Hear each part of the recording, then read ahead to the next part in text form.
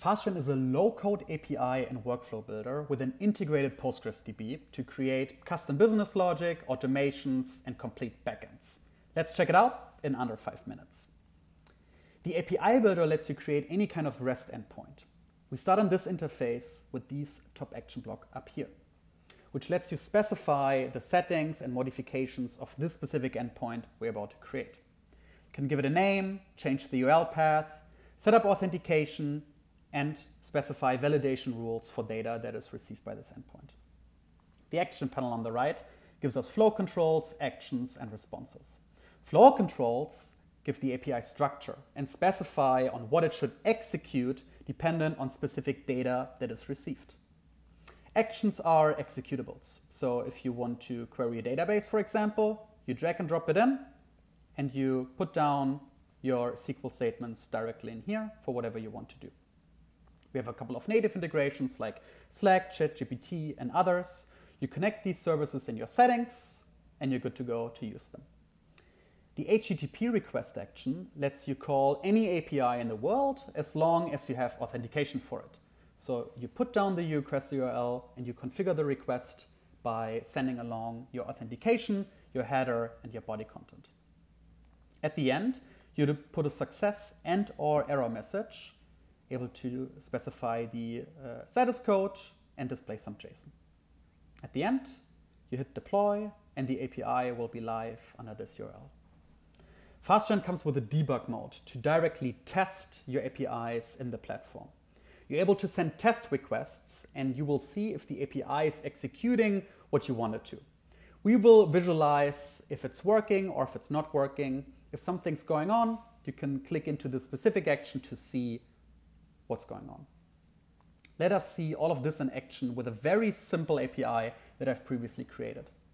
This is an endpoint which is public and it has some validation. It only accepts numbers and it's required to send a number to it for it to be working. When it's receiving a number, it will simply check if the number is larger than 5 and depending on the result, it will either display a success message or respectively an error message. If we go to the debug mode and we send 2, for example, we will see that it chose this path and it says error true, this number is not large enough.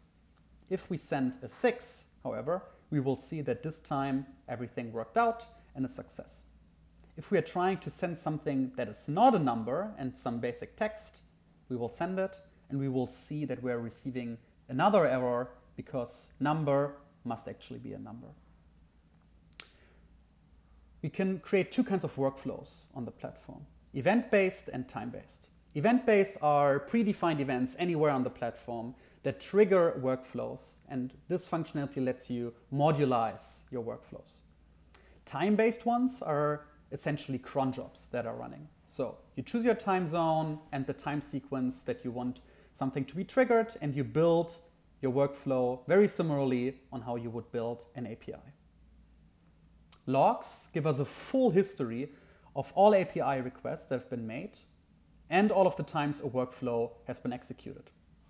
If we go through it, we can see the parameters and the action data, and we can view it in the builder to either make changes to it or understand what was going on exactly, where we can then see a single history for all of the time this specific workflow has been executed. In the database, you're able to create tables, and we give you some pre-validation rules for specific data types. So text could be username, and number could be payment ID. And we have some other types like Boolean values, email, states, etc. You can say it is unique and required. If you need your own validation rules, you can add them through regex here at the end. When you create a table, you're either able to make changes to it manually, like I do here, or you make changes to it programmatically through APIs and workflows. Check out our documentation for many more complex APIs and workflows we've created, and thanks for watching.